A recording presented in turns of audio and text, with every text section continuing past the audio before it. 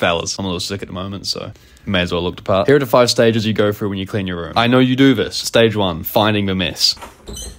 Oh, this sucks. No one enjoys that bit, which is why stage 2, the initial clean. You know, you get some stuff off the floor, you start putting stuff where it's meant to be, you feel like you're doing something until stage 3. Oh shit, that's right. You find something you forgot you had and immediately get distracted. I wonder if I can do the pinky. This will waste a lot of time.